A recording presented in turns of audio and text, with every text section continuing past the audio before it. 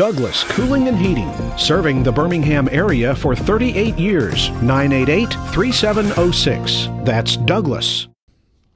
I'm James Spann. This is the morning edition of the Weather Xtreme video for Wednesday, the 19th of January. We're kind of in between systems today, but we got a lot of active weather to deal with in the next week or so, and probably beyond that, so a lot to talk about. Let's get right to it. We'll start with the old Skycam network. First off, coming from the Daniel Building on 20th Street downtown, looking south, it's a morning with low clouds and fog over the city, bit of drizzle in spots. That's the Tuscaloosa Skycam, looking back over toward the football stadium. They were shooting a Super Bowl ad in Bryant-Denny Stadium last night. And from Demopolis, look at the flags out in front of the Demopolis Civic Center down in Marengo County. There you go. Got a big trough moving through the east. That's the one that brought the rain yesterday. That's passing on by, so we're thinking that the subsidence in the wake of that feature will mean a clearing sky today, with the sky becoming partly sunny. Temperatures this morning, colder up in the northwest, where it looks like the sky has tried to clear up there, 36 in Haleyville, but Birmingham is 10 degrees warmer at 46. And Montgomery's sitting at 51.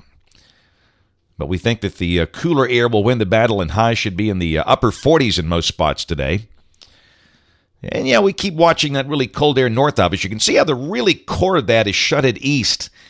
The 37 below zero is around James Bay, and that's not really in a position to affect us. And of course, we'll certainly be much colder on Friday, but not as cold as it could be. We're still talking mid-30s, but we might nudge it up to the upper 30s if we keep seeing that trend. Whatever, it's going to be a cold and windy day. And of course, that cold air nosing in will also set the stage for some winter weather problems north of the state. Ooh, look at all the winter weather advisories lighting up. Kansas, Oklahoma, Arkansas, Memphis has winter weather advisories out for West Tennessee and the first row of counties down into Mississippi, and that's for about an inch or so. The bigger snows will be up north. Cincinnati's got a winter storm warning up in effect there, where they could see 3 to 5 inches in that heavier snow band along and just north of the Ohio River. There's the overall QPF chart for the next 5 days, valid through the weekend, valid through Sunday evening at 7. Suggesting not that much. The QPF numbers have come down. The amounts up this way about a tenth to a quarter inch, with the better numbers down there in the Gulf Coast, and really a lot of that was last night's MCS that came through there. And here's the day 2 snow outlook with this next system. If you really want the good snow, that'll be it there from near Fort Smith, Arkansas to New York City.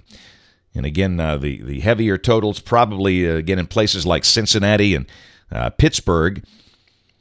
And there could be some snow south of that, no doubt about that, but that's where the better chance of getting the 4 inches or more will be.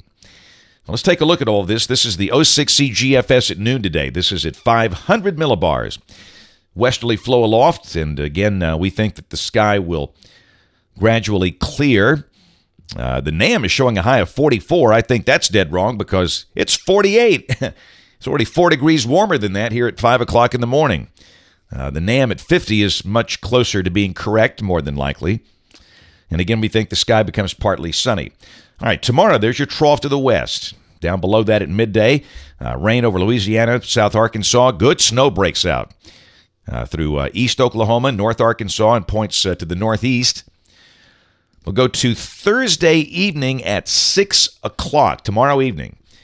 The freeze line at 850 millibars is just north of Birmingham. Heavier precipitation up north. The GFS has not been bullish on anything really heavy with this thing for a while. There's midnight Thursday night, and there's just not much there. And this is suggesting some light rain and maybe a few snowflakes in there, but nothing especially heavy. And then Friday morning at 6 o'clock, it's all over, clearly. Now, the NAM is much more aggressive with moisture. This is midnight tomorrow night coming off the NAM. And by golly, the freeze line is almost hugging Interstate 59. And this is suggesting maybe some good snow for parts of the Tennessee Valley and points north. Nashville, if this is right, would get a really good snow.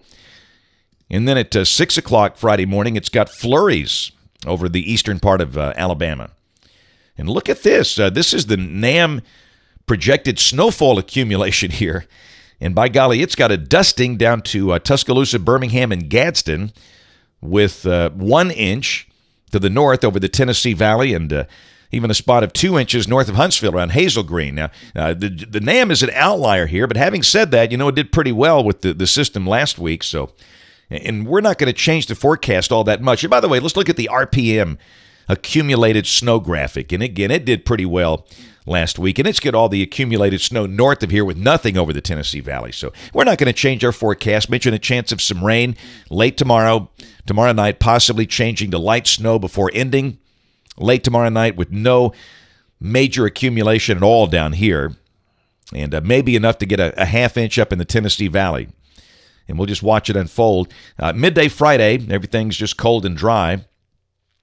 And again, we'll have to watch maybe for some icy bridges in spots for any leftover moisture, but the rainfall looks so light with this thing now that's less of a concern now than it was. And again, the numbers are not as cold as we've got in our forecast, and we might trend upward. We've got like 35, but with the core of the really cold air shunted north of us, it might be closer to 40. Nobody's going to gripe about that if that's the case. There's Saturday starting off the weekend. The thickness values are coming down. That would suggest a high in the 40s, bright sunshine. We'll start the day probably close to 20. And again, I think we'll nudge the numbers up a little bit. And again, hey, no problem here. And then Sunday looks dry, mostly sunny, and again, high in the 40s more than likely. Monday of next week, trough forming to the west will vortex near Memphis, and the GFS continues to print out some pretty good rain Monday over Mississippi and Louisiana, and it tries to nose in here. Now look at 6 o'clock Monday evening. Now it's got the deeper moisture way down south in the Gulf Coast and the Gulf of Mexico, but look at the critical thickness line. That's the low-level thickness, the 1320 line way down south. And there's Tuesday at noon. And we're not going to forecast any, freezing rain or snow here. I'm just saying that's kind of a close call. There's the European on Monday, and it's just got rain. But at least the models are coming into better agreement now that we will probably see rain for sure Monday into Monday night and possibly Tuesday. There's Wednesday, looks dry. Thursday of next week, the next storm in the Gulf. And again, that might be a close call. So you can see the just potential for a lot of winter mischief here. 28th, it just turns cold. 29th, eastern trough, and again, that's cold. Check the end of the forecast on the 3rd of February. It's out there around Groundhog's Day. Still, we got an eastern trough.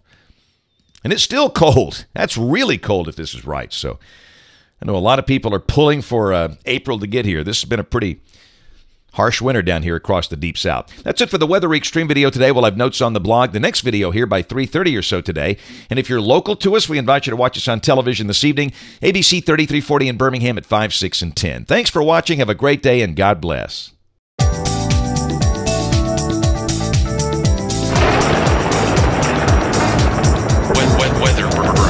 Weather.